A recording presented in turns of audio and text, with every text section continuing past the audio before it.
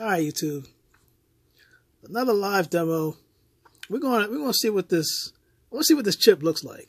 I'm curious because I've never seen it. I've seen the RFID chip. Excuse me. I've seen it on, like, you can feel it. Let me just flip this over. You can feel it here, but I've never seen it like kind of stickered. So you can see I started picking away at this. I want to see it. I don't care about this pretty much shoe box or anything like that. You can see, well, the shoe's moving on itself. All right, so let me see here. Let me see how this goes. This may go good, may not. I don't know. Well, you can see actually part of it right here. You can see part of it. So what does this thing look like?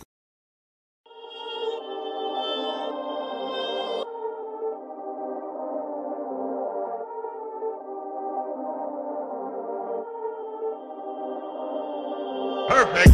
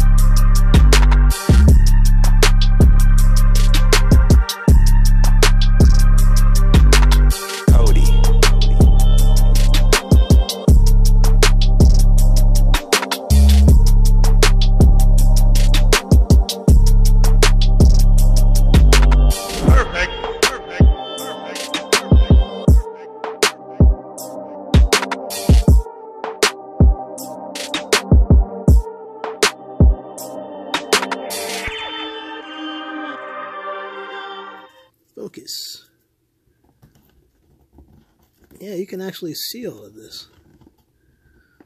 I mean, that's it. I mean, if anybody's wondering, look, that's what it looks like. Obviously, it's going to look the same on this side as this side to complete it. Get that back on.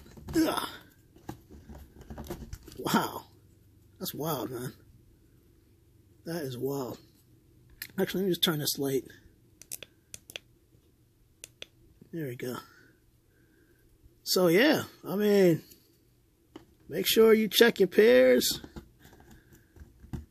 Oh, dang. Yeah, there you go. The whole thing right there. So when you get your Nike box or any other sneaker that has that QR code, hey, you want to find out if you got fakes or not? And you already purchased the shoe and you feel confident peeling that price tag off, make sure it has that chip, make sure it has this on there. If not, you got fugazis. Now, I'm curious. Since that I ripped off the tag, can it be read? I'm joking, it can't be. The QR is actually off.